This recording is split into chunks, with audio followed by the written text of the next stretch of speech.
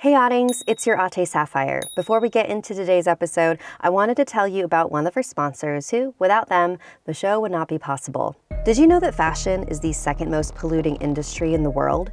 That's pretty scary, right? That's actually one of the many reasons I love to shop secondhand, and my favorite place to do so is on ThredUp.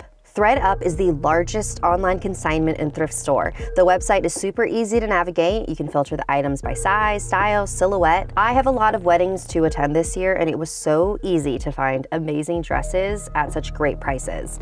I got this Aiden Maddox dress that was originally $395 for only $50.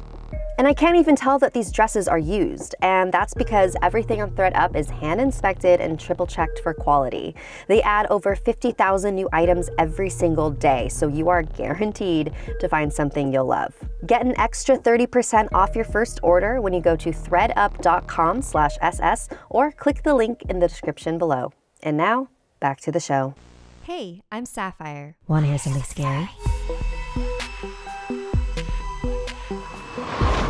The 9 Deaths. The following story was submitted by Jean. This is a true story their best friend Lawrence told them. My name is Lawrence. I was 13 years old at the time. My mom and I were on a trip to my hometown in India, visiting some family. When we arrived, I went to take a shower and freshen up. I'm still not entirely sure how it happened, but I slipped and hit my rear end pretty hard on the floor. I remember my mom pounding on the locked door to let her in, while I lay there crying nonstop. After I calmed down a bit and let her in, I remember her examining the floor and being really confused. Because the floor was bone dry, I had slipped before I even stepped into the shower. That was just the beginning. Later that evening, my mom needed to run some errands and she left me alone in the house.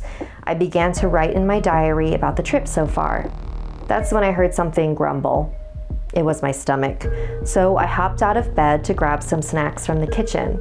I opened the door, and as I took a step forward, the door slammed back shut, hitting my head hard. I fell backward and onto the carpet.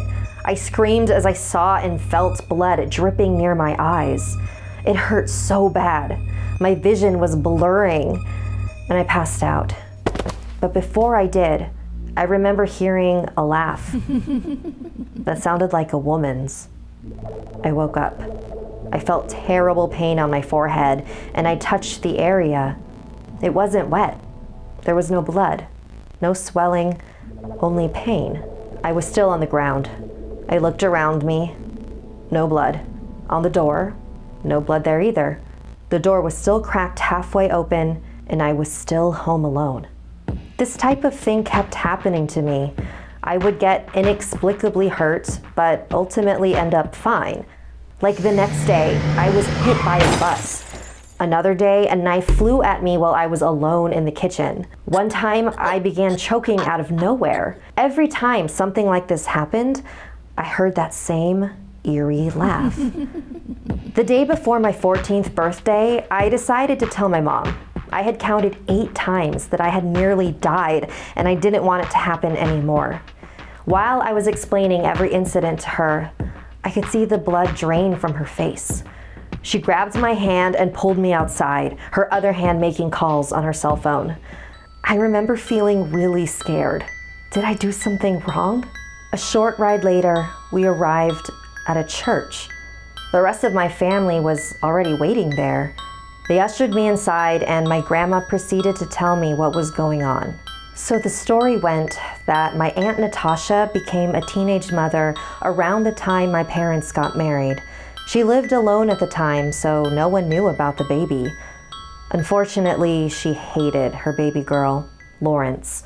She hated her so much that she tried to kill her multiple times, slipping in the bathroom, slamming her head by the door, pushing her at a bus stop, throwing a knife at her, cutting her fingers, strangling her, poisoning her, throwing her out the balcony of the 5th floor, drilling her skull. Lawrence died on the 9th try. She died around the same time that I was born. The only reason my family knows about any of this is because when Aunt Natasha visited me for the first time and heard my name, Lawrence, she confessed everything. I was just 3 years old at the time. My family had her committed to an institution after that. So the priest at the church blessed me in hopes of removing the curse that Aunt Natasha had put on me. And it seems to have worked so far. It's been a year and I haven't had any more near-death experiences. I'm just glad that I told my parents about what was going on when I did. If I had waited any longer, things might have ended a lot differently. So how did you sleep last night? Did you have nightmares from all the scary stories you listened to? Not getting a good night's rest can really throw off your whole day. And if you had a Purple mattress, there is no tale scary enough to ruin your sleep. Purple mattresses are firm and soft at the same time because they're made from a brand new material developed by an actual rocket scientist. They keep you supported and yet still very comfortable at the same time. And they're breathable, so you stay cool. So if you want to get a better night's sleep, try Purple for a 100-night risk-free trial. If you're not fully satisfied, you can return your mattress for a full refund. You heard me right. That's how confident Purple is that you'll love it. And if that's not enough, every mattress comes backed by a 10-year warranty and is shipped to your home for free. And while they're at it, Purple will set up and remove your old mattress for you as well. You're going to love Purple. And right now, our listeners will get a free Purple pillow with the purchase of a mattress. That's in addition to the great free gifts they're offering site-wide. Just text SS to 84888. Message and data rates may apply. Thank you to all of our patrons, especially Natasha, who had a character named after them in this week's episode. If you'd like to join our VIP program, visit patreon.com/snarled. Want more Something Scary? You can hear more stories over on the Something Scary podcast, available for free on Apple Podcasts or wherever you listen to your favorite shows. The links are in the description below. If you'd like to submit a story, send me an email at somethingscary@snarled.com. Like and share this video if it gave you the chills. And don't forget to subscribe to Snarled and turn on the bell for notifications. And if you dare, follow me on social media. Until next time, sweet dreams.